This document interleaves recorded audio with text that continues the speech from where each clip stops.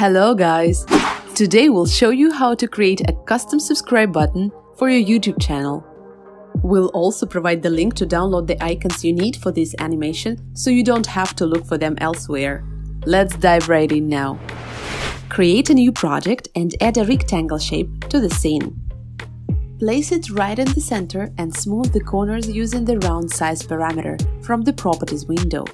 For our example, we set the value at 10, but feel free to change the settings to your liking.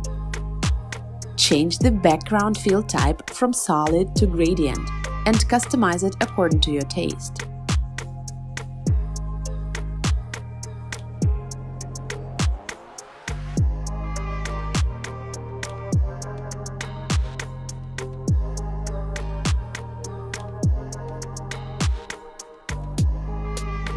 Next, add a text object to the scene and type subscribe. Feel free to change the font if you want to, and select white color for the text. Finally, align your call to action to make sure it's positioned correctly. Set the duration of both text and rectangle shape at 2 seconds. Then select both objects and convert them into sprite. In the Properties window, set the following parameters. Use as container? No. Show effects? Yes. Fill background? No. Alright, the sprite is ready, and so is the first state of the button. In the second state, the button text will change from subscribe to subscribed. Here's how to do it. Right-click on the sprite and duplicate it. Then place the copy right after the original on the timeline. Make sure they are on different levels. Adjust the position of the button and start editing the copy. First, change the text from subscribe to subscribed. Then change the text color to gray and the button background color to a white and gray gradient.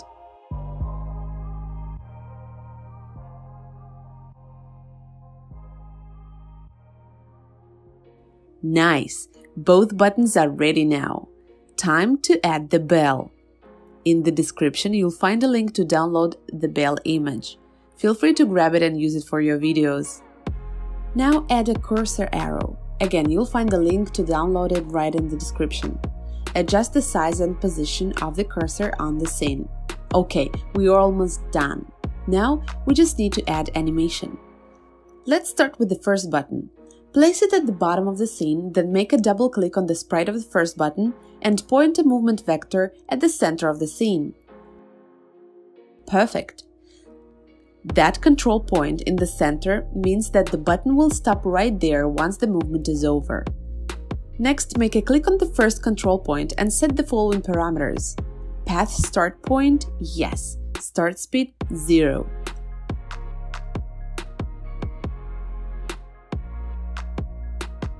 Finally, add the fade-in appearance effect from the Video Effects menu. Place the effect to the top layer and adjust its duration.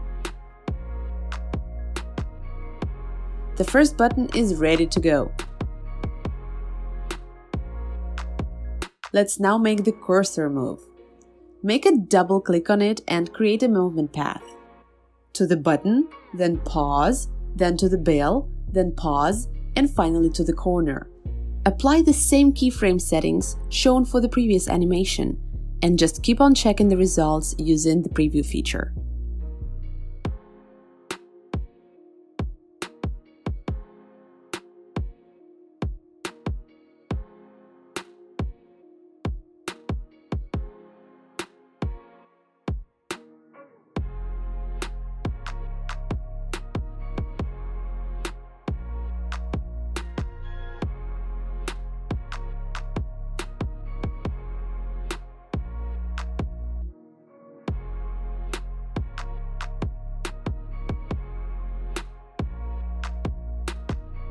The cursor is ready too. All you need is to add the fade-in and fade-out transparency effects so it would appear and disappear smoothly. Make sure to place the effects to the top layer and adjust the duration.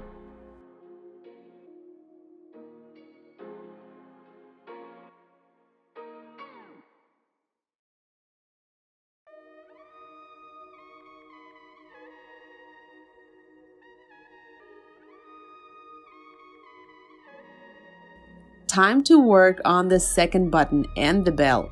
To get started, select the cursor, the bell, and the second button on the timeline and drag them slightly to the left, so that a part of the second button would be above the first one. Now, because we don't need both buttons to be visible at the same time, let's click on the first one and add the fade out effect while keeping an eye on the timeline cursor position.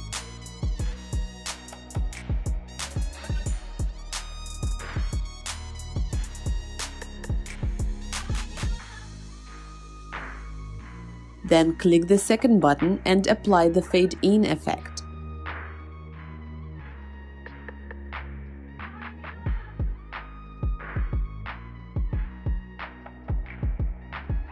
Next, we need to imitate a click on the bell, right? To do that, select the bell on the timeline and apply the zoom effect to it.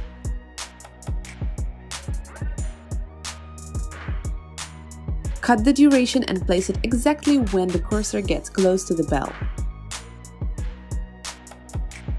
Set the zoom levels at 100, 120.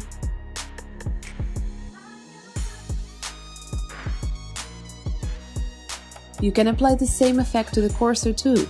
Just copy it and paste it at the right moment inside the cursor layer.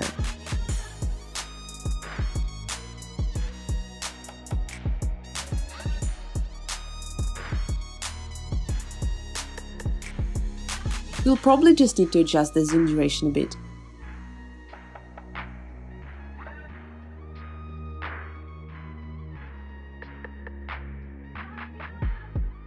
Apply the fade out effect to the second button and the bell.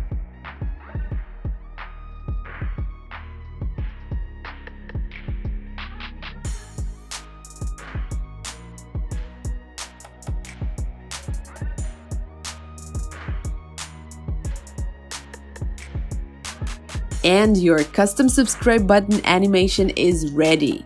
We hope you liked this tutorial. If there are any video tricks or effects you always wanted to master, let us know in the comments below. We'll love hearing from you and we might be able to help. Oh, guess what?